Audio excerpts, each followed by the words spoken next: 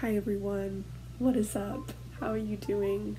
Hi, I'm filming in a new location. I'm still in my room, but we're from a different angle because I like to switch things up, I guess.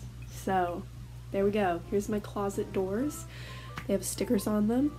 There are dog stickers because I'm 12 apparently. Anyways, I'm going to be doing a video today about facts about me. This was recommended by Lourdes. Shout out to you if you're watching this. Because I asked for YouTube video ideas on my TikTok and in the description of my last video, but I feel like it's rare if people read the description of videos.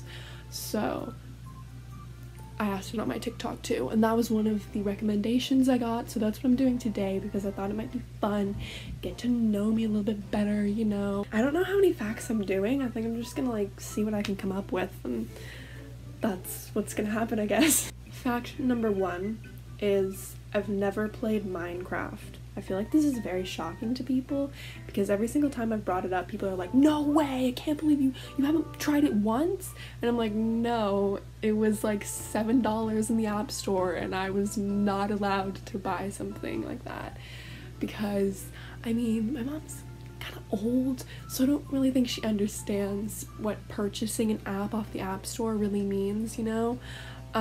Especially because I asked her this when I was in like grade 3 or something, and she was like, what are you talking about? You want to download this on a family tablet? Like, no. I wanted to download it because my childhood best friend had it and it was like all the rage. Everyone was talking about it and I was like, I have no idea what this is, but obviously I want it because I'm a follower. So I asked for it. I didn't get it though, and I have never played it. I don't know what the concept is. I mean, I know it has the like cool block animation. Is that why people love it so much? I don't know. Like, is there a end game to it? Because people play it so often and I'm like, what is the objective here? Like, what are we trying to do? I've never understood that. I have watched maybe like 2 Minecraft videos in my life. I watched Alfie Days play it with Joey Graceffa like a very long time ago. I don't really remember it, but at the same time I remember it like a lot. I don't know if that makes sense. Like, it's vague, but the parts that I do remember are very vivid. So that's kind of weird. I also did watch Dan and Phil play it because, I mean, duh. Their Minecraft video is very hated in the fandom because they're terrible at it. They don't know what they're doing. But since I don't know how to play Minecraft, I'm just vibing along with them. I'm like, yeah, cool animations, but I don't know what we're supposed to be doing either. People were very upset about it because it took them like 5 minutes to figure out how to break a block, and I was like, you know what, you guys do you. I can't say anything because I don't know how to break a block either. Okay, so I mentioned this in like my second video, I think, that I don't really watch TV shows, which again comes as a shock to a lot of people. But for some reason I feel like I'm a bit behind in the whole pop culture kind of thing development because I mean, you can't see it right now, but if you've watched my other videos, you've seen in the background I have many posters. I have just entered my like stan obsessed phase, and I feel like I was talking about this with my mom and I was like, I feel like people enter their stan fan obsessed phase a bit earlier on, like 12, 13, whereas I'm nearly 16 and I'm just entering it, so I feel like I'm a little bit behind on everything. I mean, I just got into One Direction literally last year, so I'm clearly very behind on everything. But so watching TV shows, especially like more grown-up-y kind of shows, like there's people I know who watch like murder mystery things or stuff like that, and I'm like, that's the kind of TV my nana watches, so it seems weird for me to watch it. But also, I don't have any interest in it. Like, if you have interest, if a murder mystery genuinely helps you fall asleep at night, go for it, you know? Watch it. Watch Matthew Gray Goobler on Criminal Minds. Go for it. But personally, I'm a very anxious, timid person. A murder mystery is not gonna do me any sort of good. I mean, I got anxious watching Stranger Things. I didn't even finish it because it was just too much for me, you know? I couldn't take it. I like sitcoms, okay? I don't sit down and watch things. Like, I won't go on Netflix and be like, what TV show should I watch? I'll watch things if it's on live TV, which is mainly sitcoms because most people use streaming services nowadays. So They play old things, you know, like Friends, Seinfeld, Big Bang Theory. Those are the things that I will watch frequently. Do I know the plot of them all? Absolutely not, because they're just kind of background shows. You don't really have to know who everyone is to be able to follow along with the plot.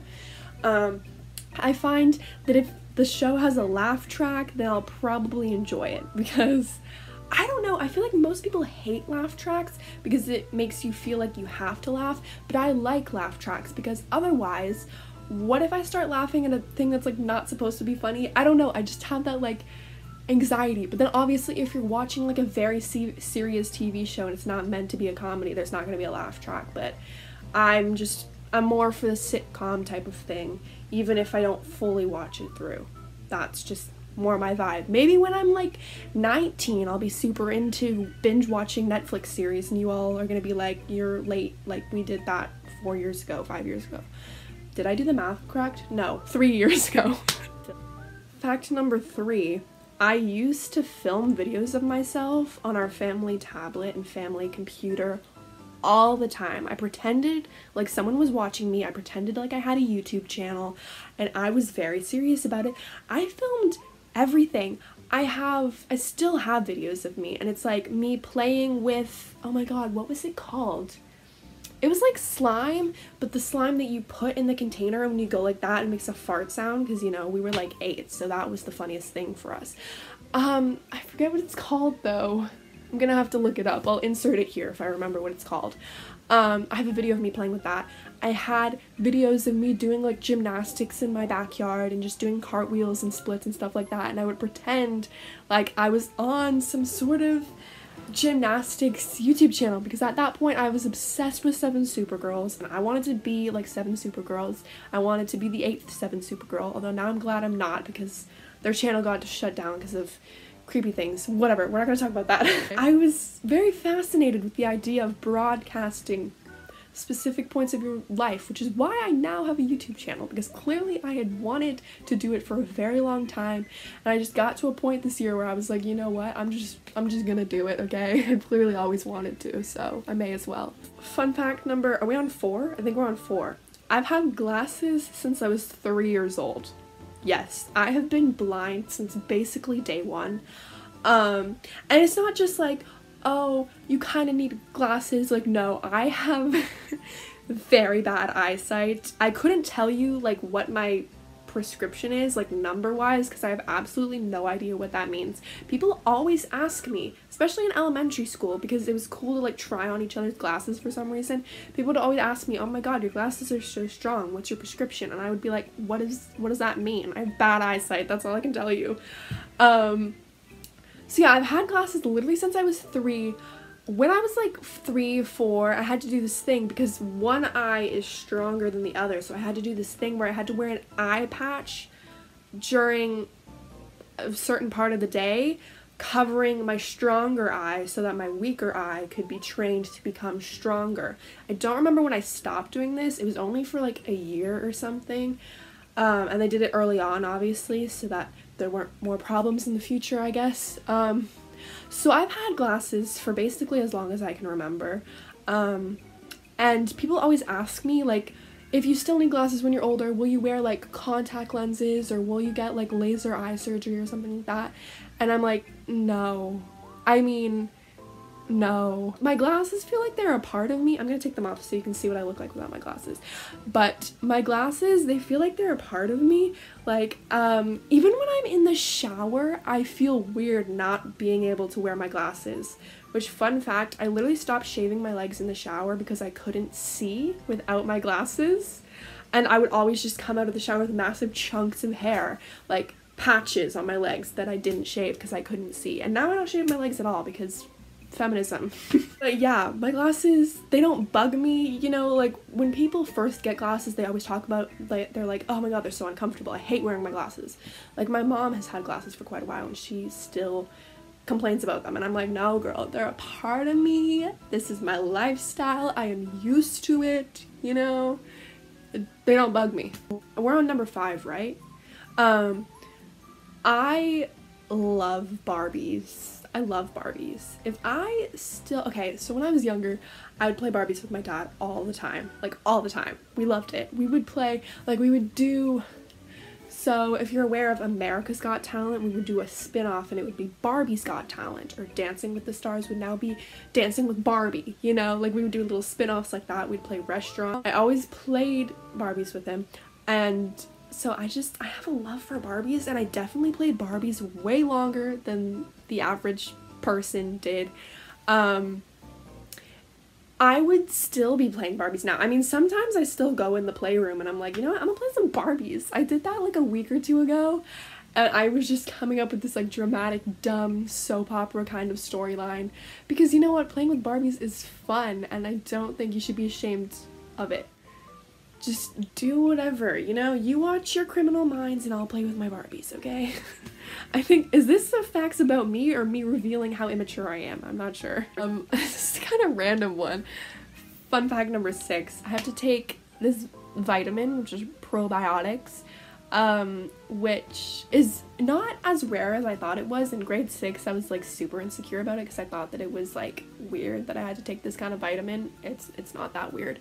People get like probiotics is naturally in things like yogurt, but I don't like yogurt, so I was clearly lacking in the probiotic department. So that's why I have to take this, like, I guess it's like a supplement. Yeah, supplement. Because basically there was kind of a story time attached to it. So wow, mini story time for all you story time lovers of my channel. I was on vacation. I don't remember where we were. I think we were in Montreal, I think. And me and my mom were about to go to the hotel pool. We were literally in our bathing suits, just about to go downstairs, when suddenly I got a really bad stomach ache. And so we didn't end up going swimming. Instead, we watched TV in bed while still in our swimsuits. They weren't wet. We just sat in our swimsuits pretending like they were clothes underneath the duvet and watching TV, whatever was on the channels in the hotel. And ever since then, like during the last part of the vacation, I still had kind of constant stomach pain. I was having stomach problems, so I went to the doctor. I think I got an ultrasound. I've had multiple ultrasounds. Obviously, you have an ultrasound when you're pregnant. I'm not pregnant. It was just for stomach issues and stuff like that. And then they were like, oh, you might just need to take some probiotics, which it just like helps with digestion, you know, it gets your bowels moving, if you know what I mean. So yeah, I take those. I've been taking those since like grade 6. I actually remember I had a conversation with my like French teacher in grade 6 about this, because I was like, I don't know if I was insecure about it or if I just like wanted to talk to someone about it, because I didn't have very many friends in grade 6, at least not at the beginning of the year.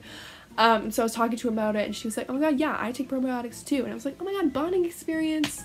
But then the year after that, I felt like she hated me, so. Fun fact, I think we're on number 7. I don't know how many I'm doing. This might be my last one. But fun fact number 7 is I'm an extremely picky eater. I always have been. I think, I don't know, just trying new things, not only with food, but just in general, kind of scares me. Like, as I was talking about, I don't really watch TV shows. I wouldn't just go and watch a TV show. Same with food. I wouldn't just go and spontaneously try a new thing.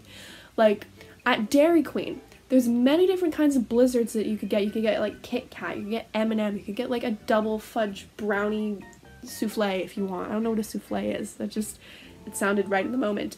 You can get multiple different kinds of things from Dairy Queen. Every single time, since I was young, every single time I go there, I get an Oreo Blizzard. I've never tried anything else. I've never even, like, thought of trying anything else. I just always get an Oreo Blizzard, and that's just, like, default. Same with, like, restaurants. Like, if I've had something in a restaurant and I like it, the next time I go there, I'm gonna get the same thing. Like, I'm not gonna try something else, because why would I risk trying something and then end up not liking it? You know? I don't like too many flavors at once. Like, I eat my burgers plain. I don't put tomatoes or lettuce or whatever kind of crap you put on a burger. I don't even know condiments. That's another fun fact for you. Don't like condiments. Don't give me any mustard, ketchup, any of that crap. No, thank you. It's just like, why would I want my food to be wet? Like, it's not a dumb question. Like, I guess you put a condiment on something that's dry already, because, you know, give it some moisture. But it just doesn't seem appealing to me. I've tried ketchup once. It's very sweet and was not the kind of flavor I was expecting. Very gross. Don't like ketchup. Yeah, I'm just a very picky eater. I don't like my foods touching. I eat, like, if I have, let's just say I have chicken, rice, and broccoli. I'll eat all of the chicken, then I'll eat all of the broccoli, then I'll eat all of the rice. I won't, like, mix flavors. None of that. I don't know what that means. Like, is there a deeper meaning behind that saying something about me? Maybe, but we're not gonna psychoanalyze myself because I feel like that wouldn't be healthy. I'll talk to that with my therapist. Unless I start changing my ways and decide to start trying new things, I feel like I'll be a picky eater for a while. I am getting better though. I'm definitely better than I was when I was like 10. So that's a plus side, you know. We'll take the wins where we can. But I still am pretty bad compared to the average person. So, I mean, sorry. I don't know. Do I blame this on my parents for raising me this way? But I mean, they didn't. That's just how my taste buds work. Okay, I've never understood this. Sorry, I'm going on way too long about this, but I've never understood when someone will be like, well, I was just raised eating this food, so I learned to like it. I've never understood that, because if my taste buds don't like it, they don't like it. Like, if I have to spit something out, I'm gonna spit it out. Am I sounding like Dixie D'Amelio now? What the? Remember when she got canceled for spitting out food? Whatever. We're not gonna talk about that now. Anyways, those are some facts about me. I don't know why I decided to do 7 and not like an even number. But you know, I guess that just proves that I'm an odd one. Okay. Yeah, I'm gonna go. So hope you enjoyed that. And that's all from me. Toodaloo.